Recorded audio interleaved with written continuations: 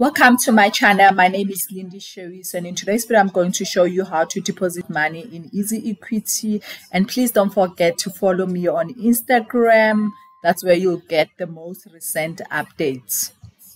And then let's move on. On the left hand side you see the menu, then on the menu that's the account over, and then my funds. So yesterday when I bought my when I deposited my money into Easy Equity so that I'll be able to buy, I went to deposit. So let's just go there because this is something that you need to know.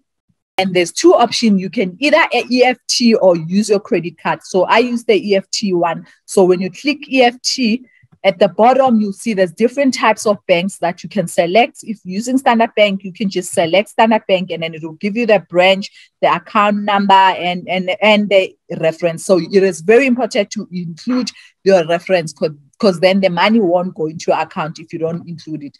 And you cannot use net bank banking details only to find out you're using Standard Bank. So you need to select your bank and make sure that you include the reference. So the fastest and easiest way to buy is obviously using your credit card.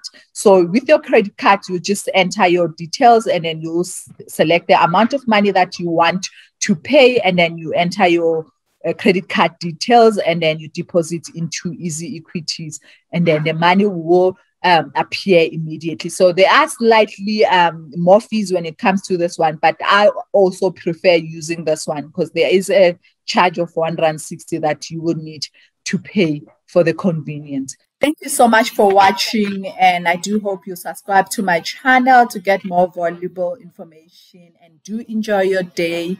Thank you.